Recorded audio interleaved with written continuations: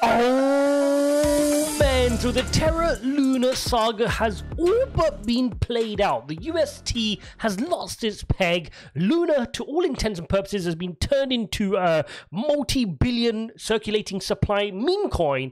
But one mystery still remains, which we have to get to the bottom of. Because if we cannot figure out where the LFG, that's the Luna Foundation Guard's Bitcoin reserves have gone, we could be looking at something more nefarious going on. So this is something we need to get into the bottom of. We're going to take a look and track where these Bitcoins have been moved to as far as we can and try to determine what is going on. Make sure you hit up the like button and subscribe. Don't forget, if you like my perspective, check out the course member live streams, ijaz.uk/member. At the end of the video, we're also going to look at some technical analysis because we're literally hours away from a critical weekly close on the Bitcoin chart, which we're going to take a look at too as well.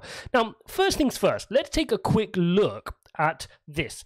This graphic is really interesting because this is the Luna Foundation Guard's reserves, right? And you could always monitor this as they were buying Bitcoin. Remember, going back into January to March, Kwon and the team figured that if the UST was to lose peg, we need a reserve. We need a reserve which will back this hugely fastly growing system with more and more UST being minted every single day, right? The popularity of the 20% yields on Anchor was attracting a lot of interest, and loads of UST was being minted and staked on Anchor protocol.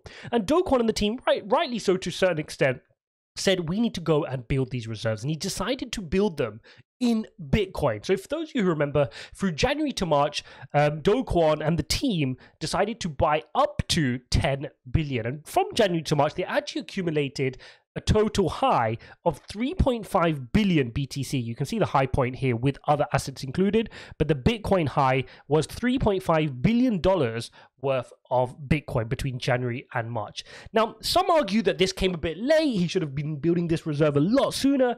But as far as we're concerned, the system was built up to 3.5 billion, but it was still a manual system. The way this should have been was an automated system which allows the reserves to come into play as and when any depegging started to occur.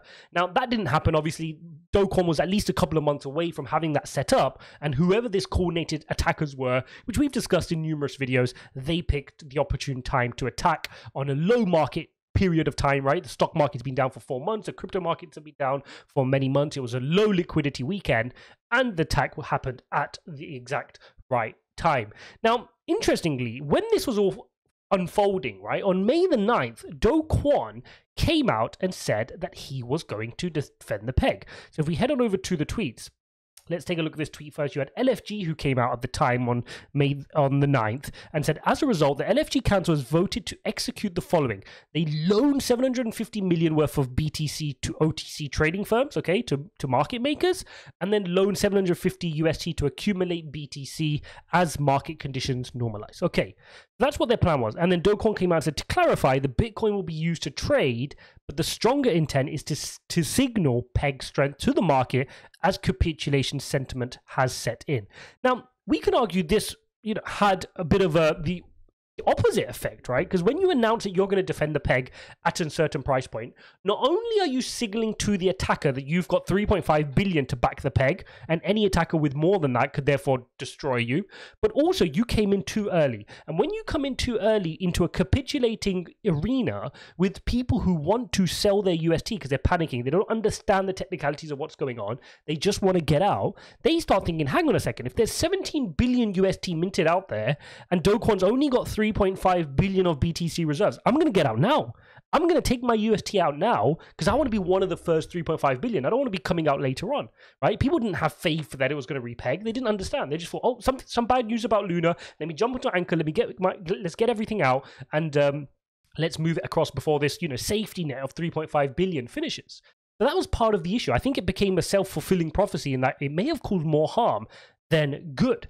But the reality is, even if it was, we don't know. Well, sorry, the reality is we don't know if all 3.5 billion of the reserves were actually used. And that's what we want to get to the bottom of today, were they used? If not, where are they? Who could know where they are? And more importantly, shouldn't it be spent to buy back UST? If there is some remaining, if Kwon decided to say, hang on a second, after spending the first billion, it's not working, did he keep some and say, okay, we'll live to fight another day? We need to know where that's happened.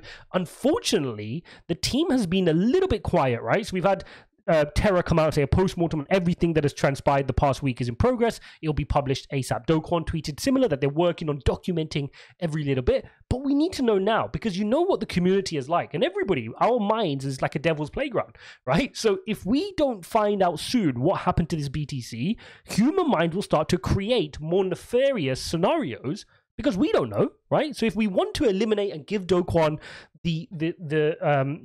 the benefit of the doubt, say no, there was nothing nefarious going on, there was no rug pull, or this wasn't a scam or a Ponzi, we just need we need closure on that to know where is that remaining 3.5. And I think all Luna and UST holders will want to know exactly what happened in full transparency. So let's do this. Let's follow exactly what happened, and shout out to Elliptic for this blog post as well, made it easier to track kind of where the money went. So let's start up at the top, and the top is that they acquired 3.5 billion, okay, Bitcoin. Now, 3.5 billion Bitcoin at the time, $3.5 billion. They've got exactly 80,394 Bitcoins, okay? Let's see if I can find that for you. 80,000, there you go. 80,394 Bitcoin is what they started with in the reserve.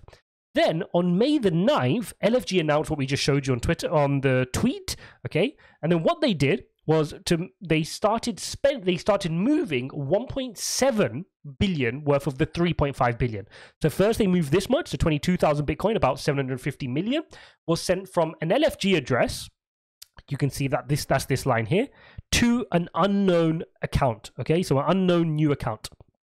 Later that same evening, another 30,000 Bitcoin was sent from other LFG wallets, known LFG wallets, to the same new account. So this account here had the 52,189,000 Bitcoin. This was then moved from this account, very important, to Gemini. It was subsequently moved to a single account at Gemini. And we know Gemini is a US-based crypto exchange, full KYC, full AML. It's not decentralized at all, okay? So this was done across several Bitcoin transactions. So several transactions, they moved the 52,000 Bitcoin into a Gemini address. So $1.7 billion roughly is sitting there in this Gemini address. Now, after that, this is where things get interesting. After that, it's not possible by this software that Elliptic use, etc. It is not possible to trace the assets further or identify whether they were sold to support the UST price. So we do not know from the public data we have available if once that 1.7 billion got to Gemini, was it actually used to buy UST?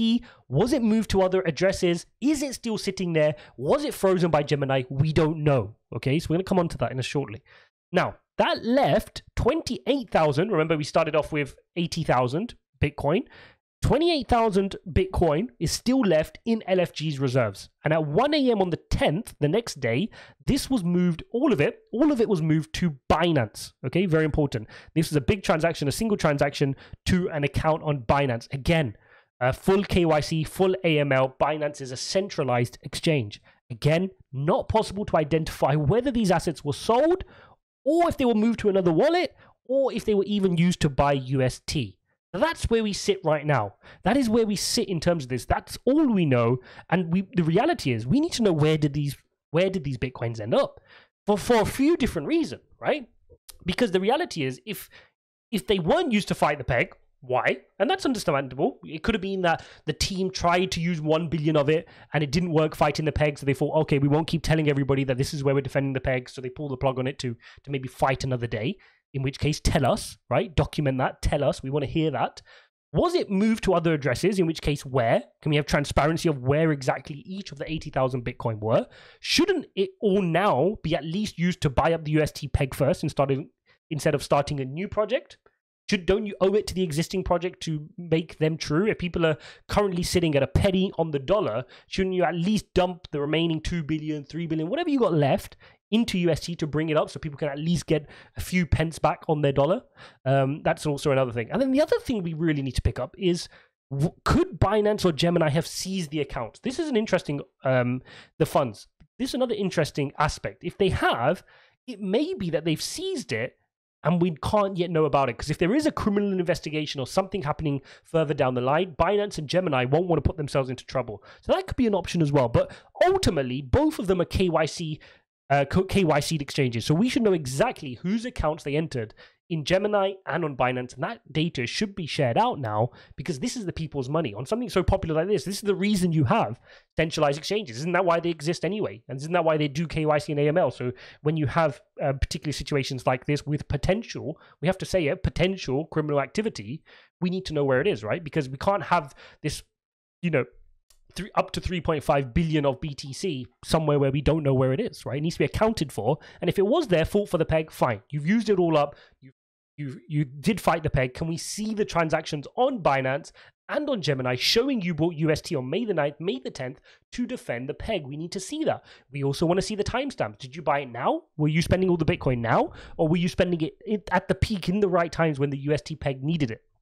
Okay, so that's pretty much where we stand. I think ultimately we need super quick closure on that. Like, it shouldn't take long. You should document this really quickly. If you're Terra, if you're Kwon, you should be getting this out there because you're just tarnishing your reputation further.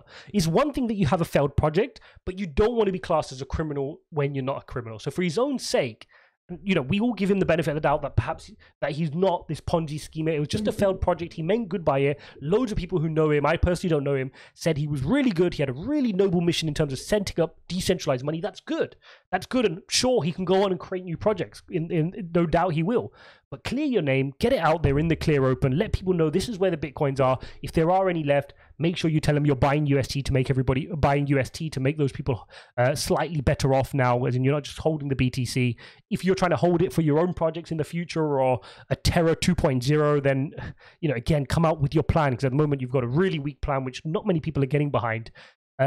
And that's that really. I think that's the final straw. We just need to hear from them sooner rather than later. I mean, we're now sat here on a Sunday, 15th of May, a good couple of days after doing that. How long does it really take to document it? You should be able to get that out unless there's something going on, unless there are criminal investigations, unless there are people looking into this, and whether Binance or Gemini have freeze the funds. We're going to find out over the next couple of days, no doubt. So there you have it, guys. That is where the Bitcoin ended up to, as far as we know, but we just don't know where did it go after the next step.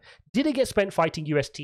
Did it go to new wallets and potentially is it still out there, or is it all gone? The project is done. All of it was spent. It was just a failed project and we can move on. Hopefully we can get some more light on this further into the rest of the week. One last thing I did promise to show you is on the Bitcoin weekly chart. Let's head on over.